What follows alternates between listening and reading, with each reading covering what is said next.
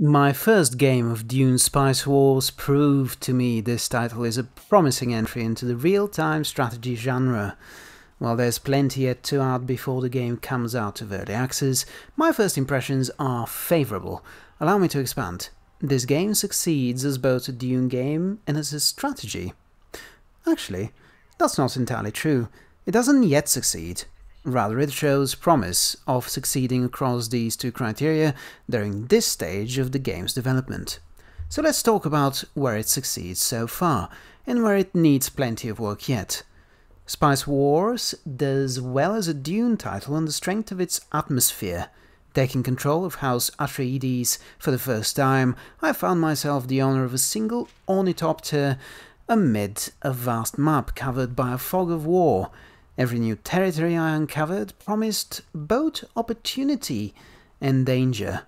The early game masterfully creates a sense of Arrakis as it should be, a hostile planet full of great riches and greater perils, with invisible factions plotting your demise. The soundtrack definitely helps.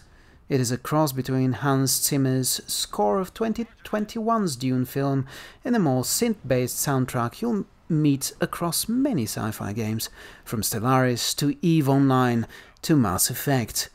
This strong sense of atmosphere across the early game lingers later on as well, thanks to the appearance of sandstorms and the intermittent displays of sandworms consuming spice harvesters or entire groups of soldiers, if you're not careful with your management. Where it flounders at present is with the lack of unique faction units for each faction, and in my personal opinion, with hero units as well. The lack of them, that is. The world of Dune has epic, larger-than-life figures who could be more than just advisors that offer one type of bonus over another, depending on your choice at the beginning of the game. Time will tell. Having such characters on the battlefield would certainly enhance the atmosphere of the world. That said, I could see the dangers of introducing hero units as going against the design principles of Spice Wars. I think now is a good time to move beyond the franchise and talk about this title as a strategy game. It is developed by Shiro Games, which came up with indie real-time strategy darling Northgard. I played a few hours of that, and while I thought it was an absolute delight of a game, it didn't click with me enough to give it the hundreds upon hundreds of hours it very evidently deserved. The way that the fog of war works, zones recalling board game hexes placed as you reveal them, each of them defined by one or two token features such as the spice, or rare minerals, or plascrete. All these are signature design choices of Shiro Games, recalling elements of their prior title. I cannot make a full comparison at present, unless you're interested in me investigating both games in relation to one another further, in which case let me know below. An aspect of the gameplay I only began to figure out and use to greater extent towards the end of my first game is the espionage system. I'm not sure how viable it is as sole strategic focus if your economy is not also happily churning along, but I can see that the developers are pushing towards making it a central part of the Spice Wars experience. Here too, the DNA of the Dune world enhances the experience. Herbert's novels are rich sources to draw inspiration from for political intrigue. Endgame espionage objectives, such as the attempted assassination of one of the faction's leaders, come across as an ambitious attempt to deliver on the promise inherent to Dune. I haven't carried out one of these successfully yet, so I'll have to report my findings about them later. For my money, espionage seems to offer the player tools to reach their goals faster, whether those are defined through domination, political, or hegemony victory.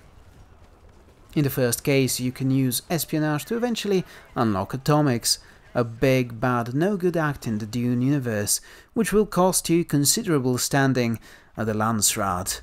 The Landsraad, for those of you who are unfamiliar with the universe, is the body that represents all the great houses of the Imperium, the system that confers bonuses and penalties to different factions, as well as worldwide bonuses or penalties to different developments of your faction, such as research type bonuses or direct effects on different resources. It's reminiscent in look and feel to Civilization VI's World Congress. I'd even say it's a pretty close sibling to that one.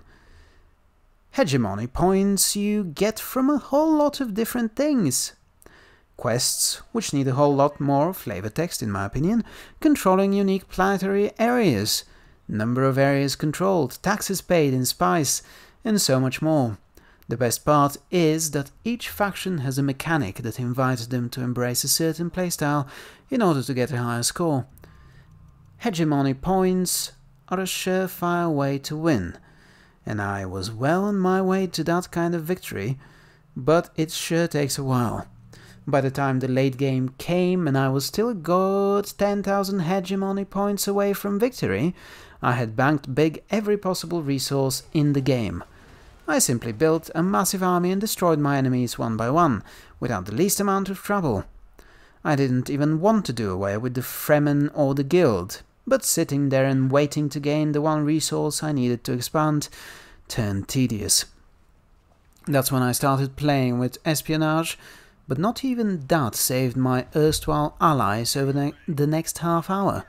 I ended up coming up with reasons to honourably end both of them. The Fremen had attacked my territory half a game earlier, so they had to go, naturally. And did the guild spokesman just imply he'd have his spies sabotage my spicing facilities? That will not do. And despite the stockpile of 5,000 spies I had, even if I cared about that kind of threat, they just have to go now too. Steamrolling is one big issue of the late game, and I don't seem alone in thinking so. Something has to be done about it. That aside, the systems seem more solid than not, and fiddling across with the tech, military and economic aspects of the game are all genuinely enjoyable.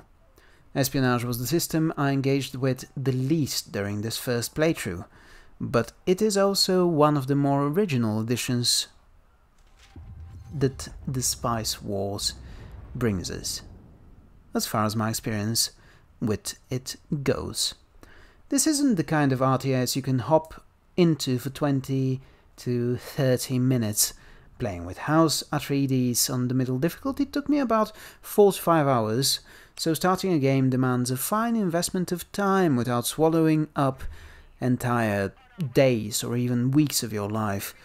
I might end games a little more quickly from this point on, I expect, but the first dip into a new strategy always demands extra attention and a methodical approach to tooltips and all manner of information. It's been great fun fiddling around with House Atreides. I look forward to seeing how the other factions hold up over my next few ventures to Arrakis. How about you? Think you might try and conquer Arrakis for your faction? If you're interested in yet more videos about Dune Spice Wars and my experience with the other factions, let me know in the comments down below. Thanks for watching. Don't forget to subscribe, and if you'd like, sure, give me a like button. Press that one anyway, wherever it is. And I will see you again next time. Bye!